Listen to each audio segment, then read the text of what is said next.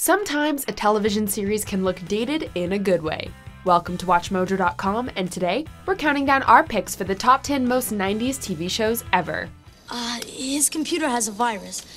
Every time he tries to print something, it gets erased. Ooh, scary. The only thing scary about computers are the people who use them. Before we begin, we publish new content every day, so be sure to subscribe to our channel and ring the bell to get notified about our latest videos. For this list, we're focusing on live-action shows produced during and set in the 1990s, which, by embodying the style, culture, and ethos of the era, have become emblematic of the decade. Animated series like The Simpsons, iconic as they may be, will not be considered. Nacho Man. I want to be a Nacho Man. Number 10. Saved by the Bell.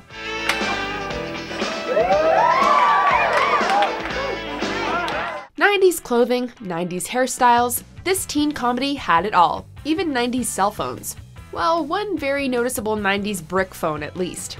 But since a high school student with a cell phone was basically unheard of at the time, we all noticed. Hello, Mr. Beverly Hills, Mr. Testerbirdie. What? What's wrong with me? Well, you can hear what's wrong with me. I've got laryngitis, a horrible cough, and post-nasal drip. The characters felt like an updated version of the Archie cast, but proved quite memorable in their own right.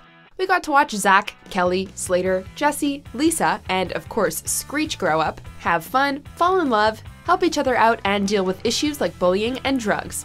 They covered the classic issues in an open, to the point, and undeniably 90s way. Jesse, you can't sing tonight. Yes, I can! I'm so excited! I'm so scared!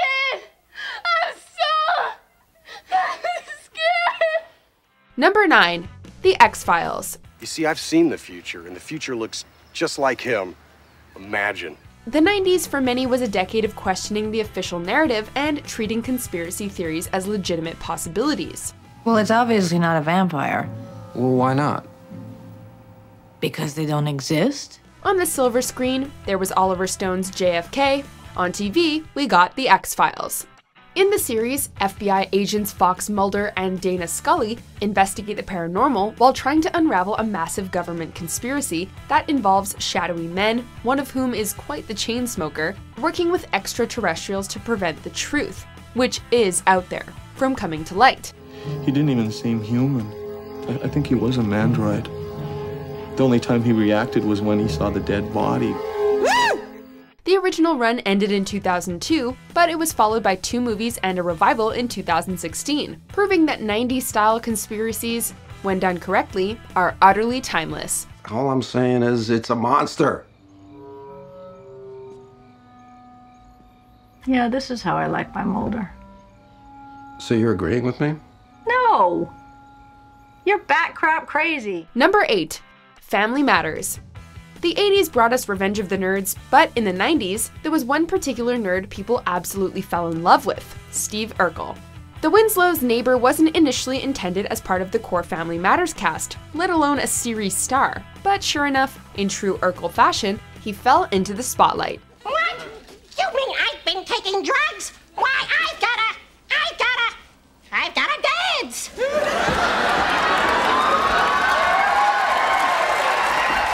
Slated to make a one-off appearance on the weekly sitcom, Urkel proved such a hit that he stuck around to bother the Winslows and entertain viewers for the rest of the series. His catchphrase, "Did I do that?" would become a regular occurrence on the show, and an ingrained part of 90s culture. Did I do that? Number 7. Home Improvement. Does everybody know what time it is? Tool time! That's right, Binford Tools is proud to present Tim, the Tool Man Taylor! Home repair shows were a prominent feature of the early 90s TV landscape, so this family sitcom where the father was a celebrity fix-it man was tailor-made for success. Much of the show's comedy spun from the fact that Tim Allen's Tim the Toolman Taylor, someone who saw himself as a man's man, was also quite accident-prone, with repairs frequently going awry. The backdrop for his antics was 90s suburban family life, complete with next-door neighbor / unofficial life coach Wilson, who Tim only spoke to through a fence in the backyard. Have you seen a real UFO? Maybe. Come on, it's just us out here. Maybe. With a lovable family and memorable supporting cast, including heartthrob of the era, Jonathan Taylor Thomas, it was a true 90s classic. When something bad happens to me, I go to the garage and work on cars. When anything happens to you, you go to the garage and work on cars. Number 6. Twin Peaks. Viewers were treated to cinematic television the likes of which they'd never seen before when film director David Lynch introduced us to a small, made-up Washington state town called Twin Peaks. This series was always stylish, often funny, sometimes terrifying, and every now and then, downright bizarre. Morning, Pete. Harry. She's dead. Wrapped in plastic. The central mystery of who killed Laura Palmer was to the early 90s what Who Shot JR was to the early 80s. But I think they're gonna lock me up. Why? I don't have an alibi for last night. I was with her. Even though the mystery was solved and the show ended after just 2 seasons, it spawned a movie, a devoted cult following, and a revival series 26 years after the original run, just 1 year off of what Laura Palmer told Agent Cooper back in the 90s. I'll see you again in 25 years. Number 5. Beverly Hills 90210.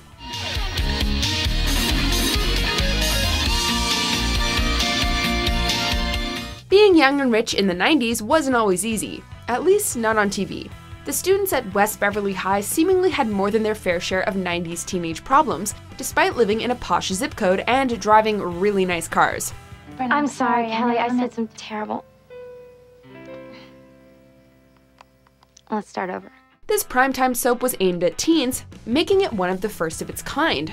Its run spanned the whole decade and fully embraced the then current hair and clothing styles, as well as the cultural trends and music tastes of 90s youth. This landmark show was firmly planted in a place, a time, and in the hearts of a generation of viewers. Sorry, I don't know what you expect from me. What about friendship? What about friendship? How far is that supposed to take us? Number 4. Seinfeld. 90s culture was very self-aware and filled with popular references to everyday occurrences. This was thanks in large part to one show, a groundbreaking observational sitcom following the lives of 4 people living in New York City.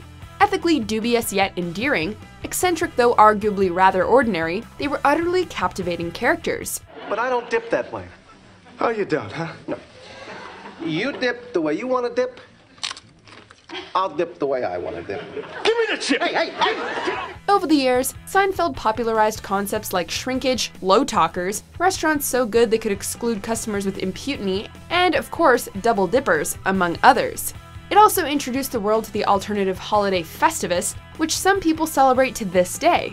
The tradition of Festivus begins with the airing of grievances. I got a lot of problems with you people. Now, you're gonna hear about it. Not bad for a show that proudly claims to be about nothing. Just talking? Well, what's the show about?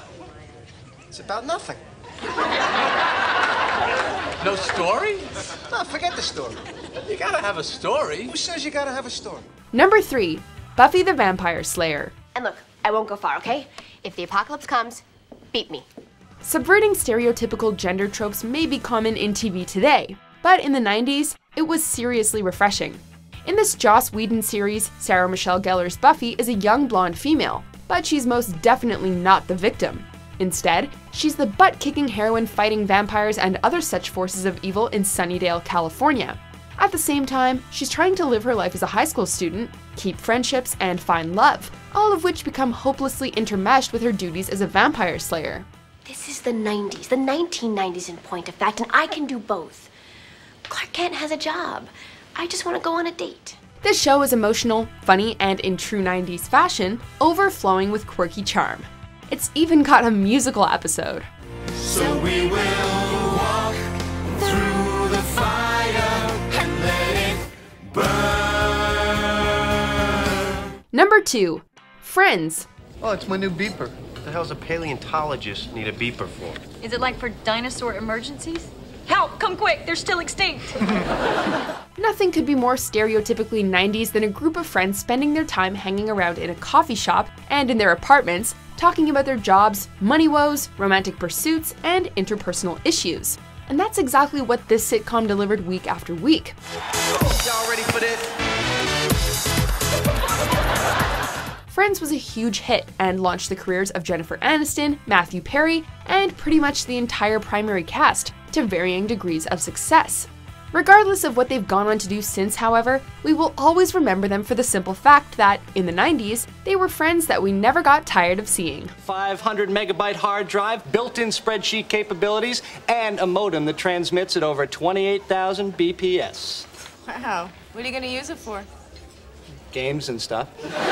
Before we unveil our top pick, here are a few honorable mentions. I found the store. Hell's Little Angels.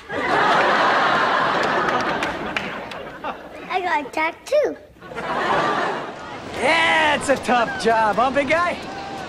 So that's why you assigned yourself this talent this morning, huh? I just thought I'd remind myself of what I might be missing when the onslaught of summer starts. Hello, Dennis? Hello? Dennis, turn off the machine. I know you're there.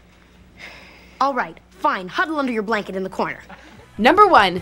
The Fresh Prince of Bel-Air. Now this is a story all about how my life got flipped, turned upside down, and I'd like to take a minute, just sit right there. I'll tell you how I became the prince of a town called Bel-Air. If you played an episode, any episode of this legendary sitcom for someone who had never heard of it, they would know right away that it was a 90s show. From the iconic opening Will Smith rap, to the constant references to and guest appearances by the stars of the day, to the clothing and hairstyles, the 90s are in this show's DNA. It can be hilarious at times and downright serious and touching at others, but the one constant is that these characters and their stories are firmly rooted in the decade they live in. When we feel like doing a little time traveling, there's no better guide than the Fresh Prince.